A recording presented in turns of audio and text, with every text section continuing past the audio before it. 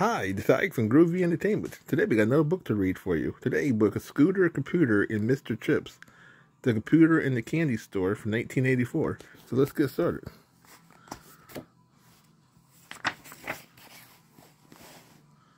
Scooter, Computer was racing home from school.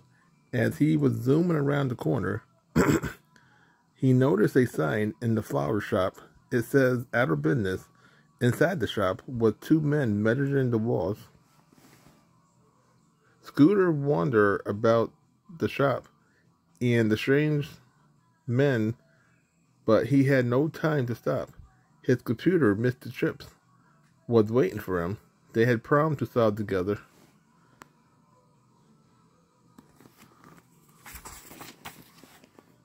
Just as Scooter was turning on his computer, his friend Arthur came into the room. "What's the problem for today?" asked Arthur. "We have to finish building our clubhouse," said Scooter. "We need to buy lumber and nails and tar paper to keep the roof from leaking."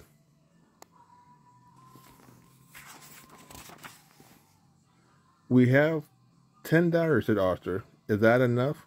"Let's ask Mr. Chips," said Scooter, and he typed in the data on Mr. Chips' keyboard.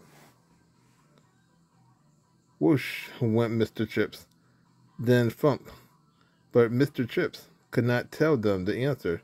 He did not know how much lumber and nails and tar paper cost. "We better take Mr. Chips to the lumber yard and get prices," said Scooter.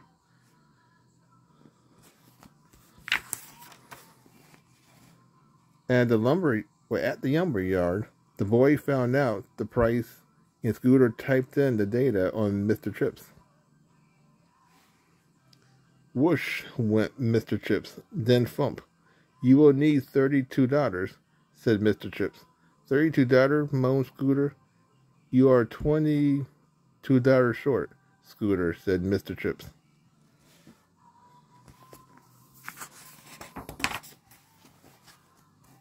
The boys felt sad as they left the lumber yard.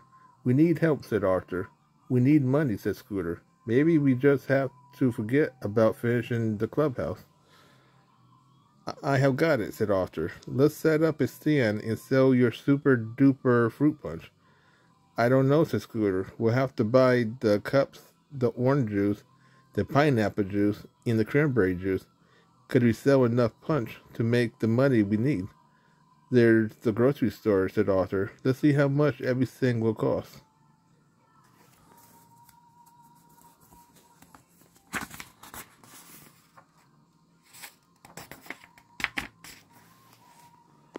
Arthur checked the prices of the cups, and Scooter checked the juices. Then they fed the data into Mr. Chips. Whoosh, thump. Mr. Chips spoke up. "At 25 cents a cup, minus the cost of the cups, the orange juice, the pineapple juice, and the cranberry juice, you would have to sell 267 cups of super duper fruit punch." "We'll never sell so many cups," said Scooter. "You could float a battleship in all that super duper fruit punch." "No, you couldn't, Scooter," said Mr. Chips.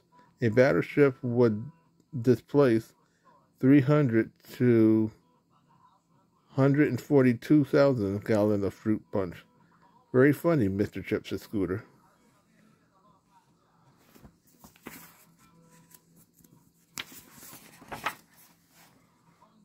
Now Scooter and Arthur would right back where they had started.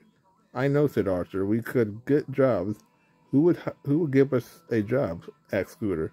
"How about Mr. Dooley in the candy shop?" "Great idea," said Scooter. But when they got to the candy store, they was almost knocked over by the two men carrying big rulers. "Hey, I saw them men in the flower shop before," whispered Scooter. "Now the candy shop is closed?" "Mr. Dooley looks so sad," said Arthur. "Do you think the candy store is closing too?" The boy hurried inside with Mr. Chips to find out.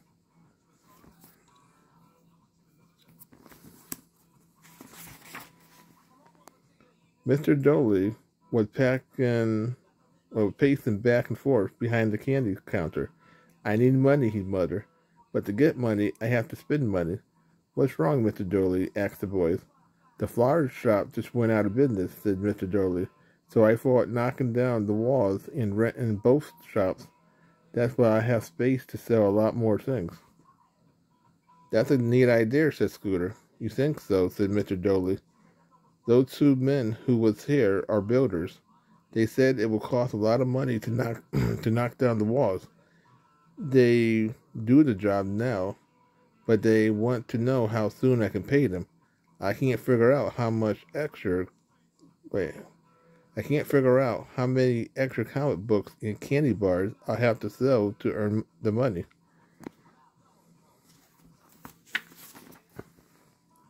Well, said Scooter, this is a problem for Mr. Chips. Scooter and Archer moved Mr. Chips closer to the counter. Scooter typed in the data and Mr. Chips went to work. Whoosh, thump. You have to sell 4,000 more comic books and 100 more candy bars to pay for the knocking down the wall. Thanks, Mr. Chips, said Scooter, and he walked over to the rack of comic books.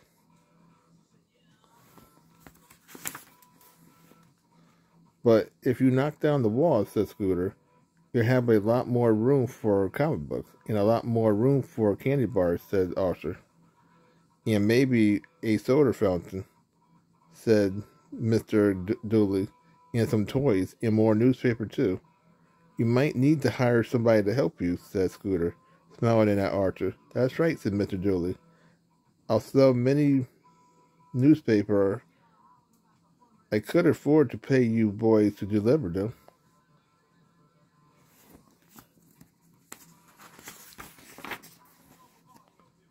It's a good thing you two came in here with Mr. Chips, said Mr. Dooley. You were a big help. It's going to be a good thing for all of us, said Scooter. If we work at Delivery Boys, we'll make enough money to finish building our clubhouse. Another problem solved, sighed Archer happily. Thanks to Mr. Chips. And said Scooter. Whoosh, thump.